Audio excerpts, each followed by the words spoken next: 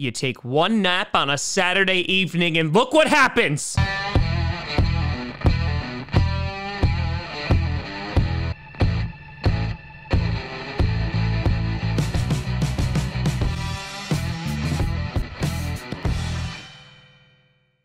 Grossi Posse Packer Nation. Welcome to another episode of Packcast, the podcast where you don't have to be a Packers fan, but it sure does help. I'm your host, Tom. If this trade has proven anything, it's that I should get less sleep than I already do, perpetuating and continuing the cycle of mental decline until my entire life is consumed by the tweets of Adam Schefter and Ian Rappaport. Grossi. And tonight, we are going to be breaking down the blockbuster trade that has sent Matthew Stafford to the LA Rams and Jared Goff to the Detroit Lions. Yeah, this is a big one. And I got to say, while I was looking into this, first I woke up and I was like, okay. All right, took a little nap on a Saturday night because, you know, it's my day off. No worries, we chill. So I can take a little bit of nap. I was going to come down here and do some editing, you know, for the weekend stuff. And then I opened Twitter and they were like, Tom, where are you? I need to know your thoughts. Tom, you awake?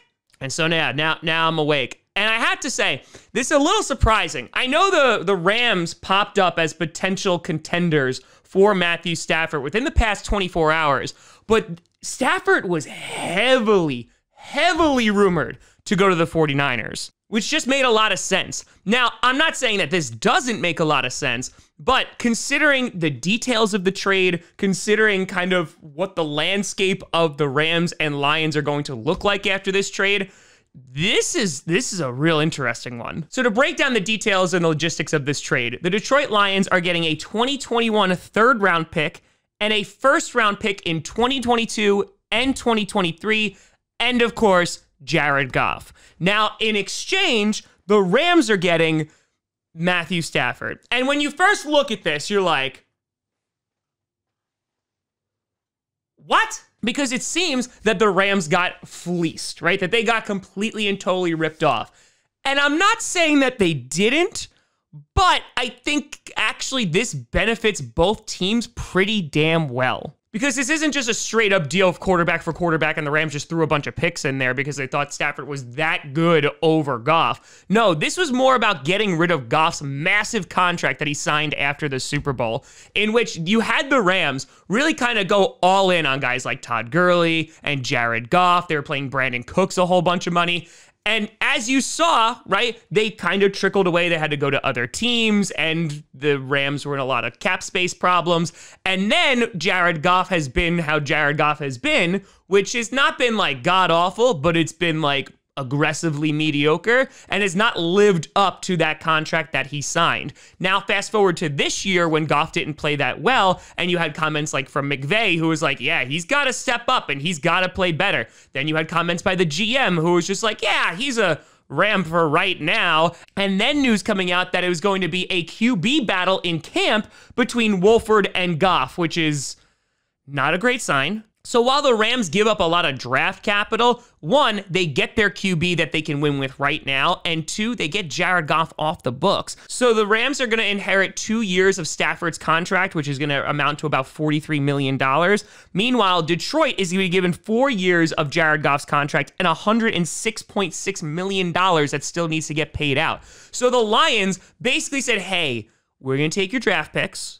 We'll take Jared Goff too, but basically we're going to spend a crap ton of money on Jared Goff, who's probably not going to be the future in Detroit. So the Rams are like, okay, here you go. Like, this is like that trade a few years ago when they traded Brock Osweiler to the Browns, and basically the Browns were like, okay, we'll take your draft picks, right, and we'll basically pay this bill for you. And apparently there were multiple teams that were very interested in Stafford, which also included first-round picks. But honestly, this deal was just too good to pass up for the Lions, who really just win out across the board here.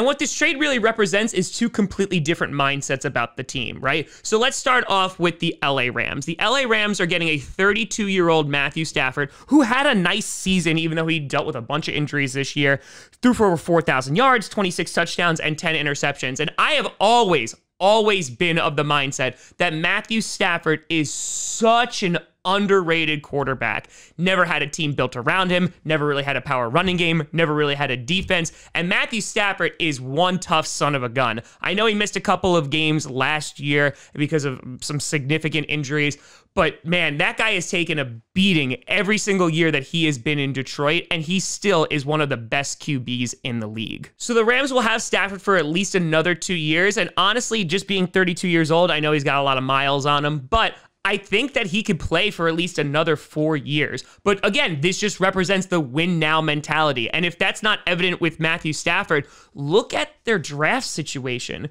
Because they have now traded away their 2022 and 2023 first round picks, that will be 7 years that the Rams will have gone without drafting in the first round. So unless they wind up trading up and trading, day 2 capital to move on up, that's a long, long time. And that's kind of been the mentality of the Rams. They think that they have a team that they can win with right now.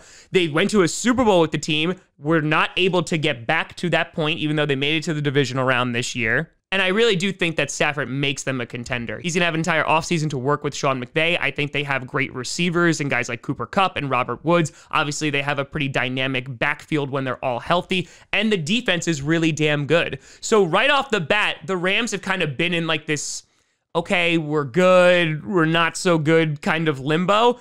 I think Stafford puts them over the top, and they will be contenders to potentially win their division now. Again, the window for success is definitely smaller, but if we're going to go with this win now mentality, you might as well go all in. Now, talking about what the Lions get out of this is kind of committing to the long-term rebuild. If the Rams are short-term and looking at that window closing, the Lions are just like, hey, listen, we could do this on our own time. They obviously have a new GM, and they also have a kneecap-biting new head coach. And this is the kind of mentality that you're going to need, right? In which the Lions have perpetually always been in this, okay, maybe it'll be this year that we wind up being good. And I have said this many times on this channel, like, okay, maybe this is the year, and it just never has happened. And so what this is going to be is the Lions were never one player away, right? This is a downgrade at the QB position. It is, just straight up. Matthew Stafford is a better quarterback than Jared Goff is. Now, that doesn't mean that Jared Goff can't be built back up into a system. It doesn't mean that at all. Now, I will say he's not going to have a defense to carry him and also an offense, which he does have weapons. He definitely has weapons. It might find it a little bit more challenging in Detroit. But the Lions are now set up to be whatever team they want to be. They have the number 7 overall pick this year, which means that it's not out of the realm of possibility that they actually draft a QB in this draft and basically have him sit behind Jared Goff. Definitely don't learn about the whole interception thing, but you basically have a free reign to say, okay, we could build a team around a franchise QB. Or they can go and decide and build around Jared Goff, and if it works out, cool. If it doesn't, well, then they get a low draft pick anyway, and now they have 2 first-round picks the next 2 years. That's a home run for the Lions. And if Lions fans are sitting there right now kind of wondering what their team is going to be, I think this is the best-case scenario for you, because for the first time in a long time, for the Lions, it's like, hey, let's not rush through this crap, and instead, let's slowly, methodically build this team. And so, yes, are you going to be good this year? There's a possibility you're not, but at the same time, the future's looking pretty darn good, especially if the GM and also the head coach work out. Now, they are getting Jared Goff, who threw for just under 4,000 yards this year, 20 touchdowns, and 13 interceptions. And let's be completely honest, Jared Goff has not been the same QB since the Super Bowl, putting up all 3 points there in the Super Bowl. But that doesn't mean that they can't win with Jared Goff. So worst case scenario for the Lions, Jared Goff doesn't work out. Yes, they're going to have to pay him a bunch of money, but you're stacked in the first round for the next 2 years after this draft, and you have a top 10 pick this year. Yeah, the possibilities are kind of endless for the Detroit Lions. So there's going to be a lot of articles that are come out of like who won this trade. And honestly, I think this just benefits both teams. It's just two completely different mindsets. It's a win now mentality for the Rams. It's a let's rebuild the right way and be a competitive team in the future for the Detroit Lions. On the surface, I think it does look like the Lions wind up winning this trade just because the amount of value that they're able to get for Stafford is pretty extraordinary. And I think that as Lions fans, you got to be pretty damn happy. But meanwhile, the Rams, I mean, you have at least 2 years of a damn good quarterback, so don't mess this one up. And finally, this trade actually can't officially go through until March 17th, which is going to be the start of the new NFL season. We'll see how this thing progresses. It'll be interesting to see as both teams are going to be playing each other this year as well, so that's going to be a whole lot of fun.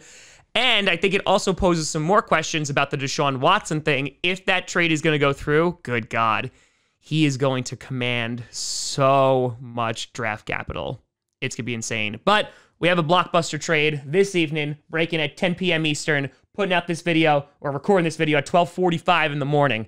So it's a good one. But let me know what you think down in the comments below. You can always find me at TomGrossiComedy.com or at TomGrossiComedy, all social media see down below. Check out podcasts on SoundCloud, iTunes, Google Play Music, Spotify, and of course YouTube. And a big shout and thank you to all the patrons over at patreon.com/TomGrossiComedy and the YouTube members. But thank you so much for watching. I'm Tom Grossi. And as always, go Pack Go.